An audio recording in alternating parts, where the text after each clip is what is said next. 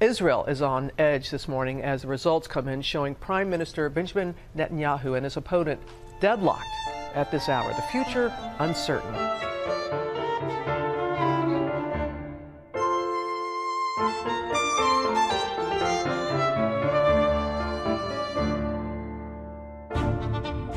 On September 17th, 2019, the Israeli populace voted in their second election in 5 months.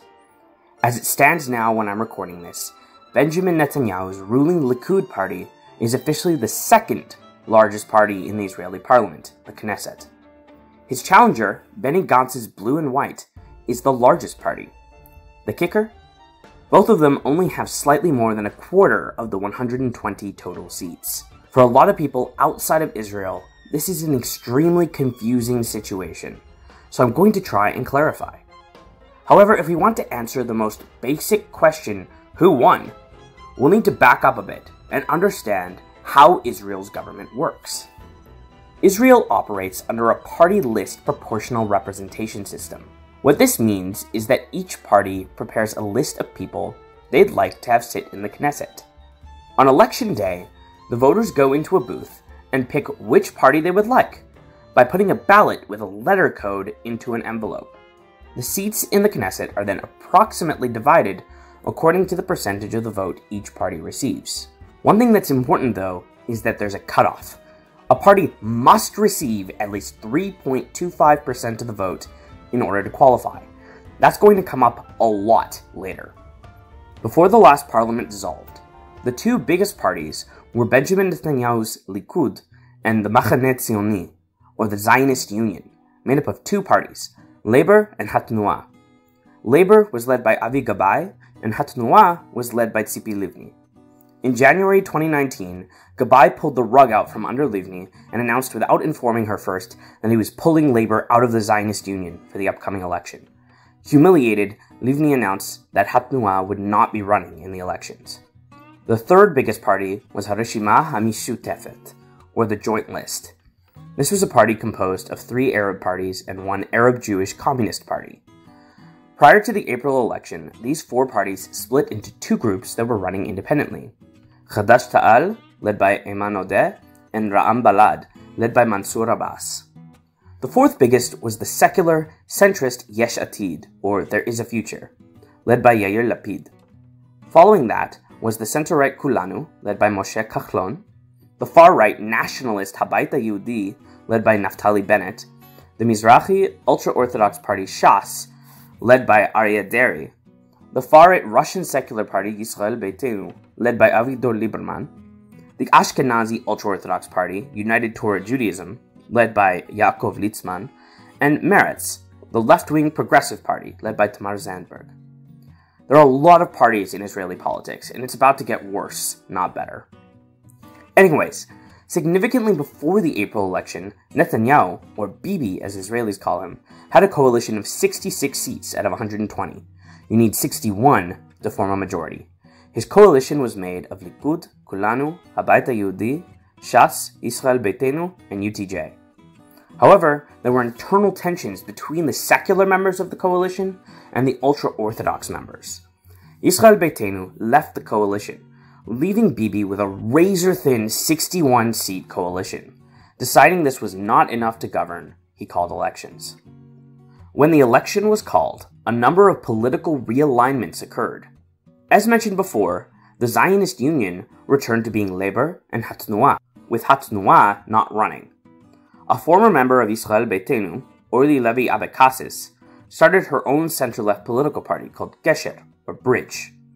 The leader of Habayit Yehudi, Naftali Bennett, and one of his deputies, Ayelet Shaked, left Habayit Yehudi to form a new party, meant to bridge the gap between religious and secular Jews, called Hayamin HaChadash, or the New Right.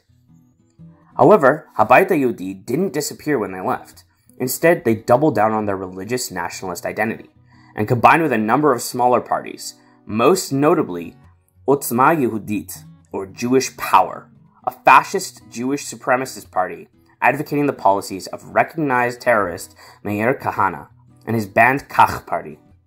They did this at the behest of Bibi, who wanted to avoid any right-wing parties falling under the 3.25% threshold, as that would lead to votes being wasted.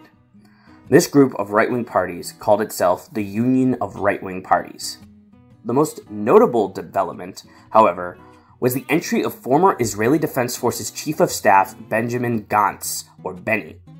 He and two other former generals who had entered politics combined with Yair Lapid to form the centrist, secular Kahol Lavan, or Blue and White Party.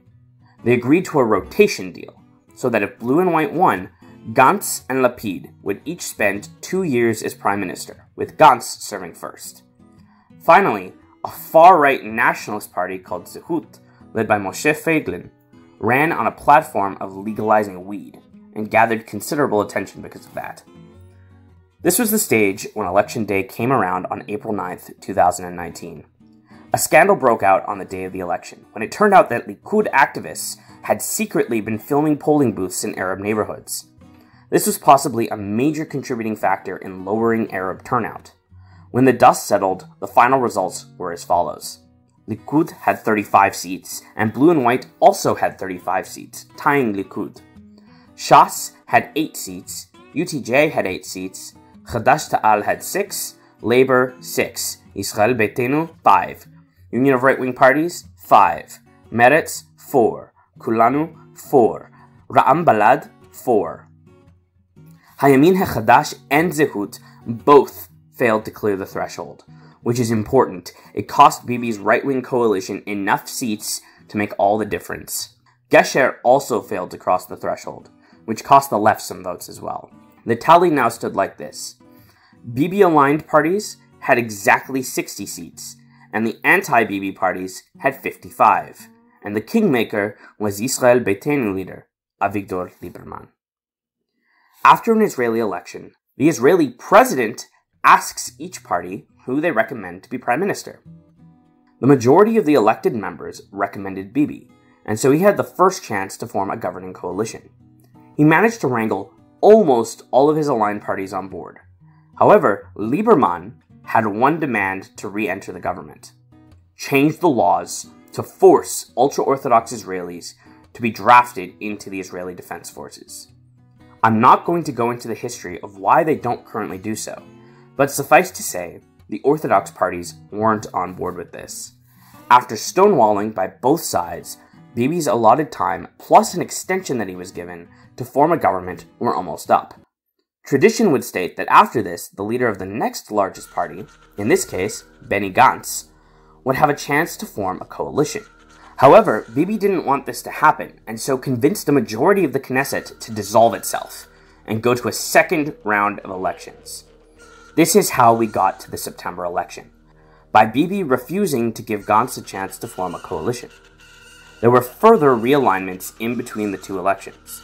First of all of the smaller right-wing parties, except for Otzma Yehudit, combined into one larger right-wing party called Yamina, or Rightward. This new party was led by Ayelet Shaked.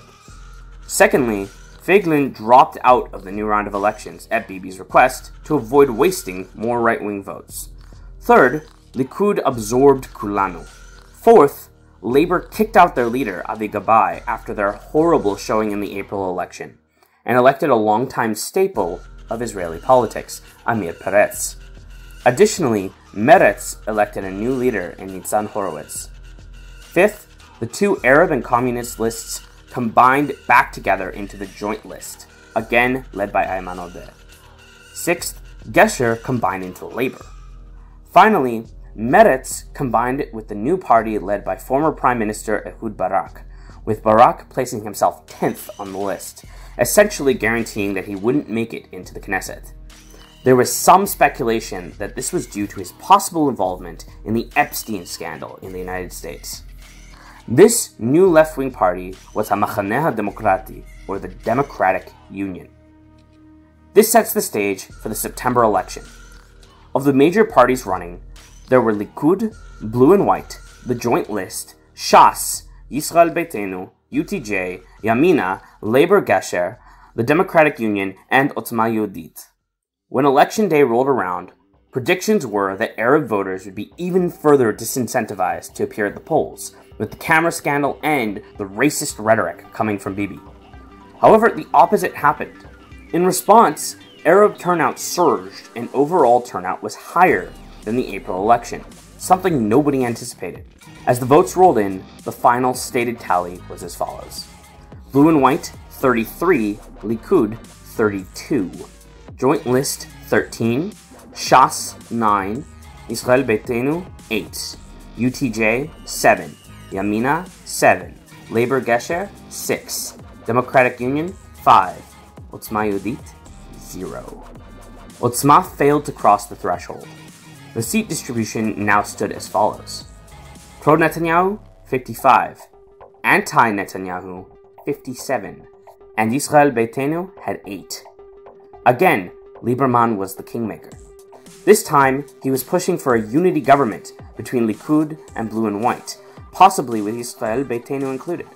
Together, all three parties would have 73 seats, an easy majority. Even without Lieberman, Likud and Blue and White would have a majority. However, Bibi doesn't want anyone else to be prime minister, as being prime minister is the only chance he has to save himself from criminal proceedings that are currently ongoing against him. Gantz won't sit with Likud as long as they're led by Bibi. So, as it stands now, the situation stands at a stalemate. When it came time for President Rivlin to decide who would have the first shot at forming a government, the Joint List did something they had only done once before. They informed Rivlin that 10 out of their 13 MKs would support Gantz for prime minister. The fact only 10 supported him instead of 13 meant that Bibi still barely got the chance to go first, but it was a very important symbolic display of support. The only time this had happened before was when the Arab parties supported Yitzhak Rabin to become prime minister. There have also been some reports that this split between their MKs was intentional, that Gantz asked the Joint List to only have 10 MKs support him, instead of all 13. This would be a tactical move, since if Bibi fails to form a coalition within the deadline, which he almost certainly will, Gantz would get to go second, and he's betting that Likud would rather dispose of Bibi than go to a third election. As I'm recording this, Bibi is trying to form a government. Where it'll go from here is uncertain, but the most likely scenario appears to be a third election. One thing that's clear though, is that these results are horrific for Bibi. Before the April election, he was the undisputed leader. The April election forced him to call a second election just to avoid losing his premiership, and this election, his coalition bled even more seats. It's still unclear who won this election, but one thing is for sure, Benjamin Netanyahu lost.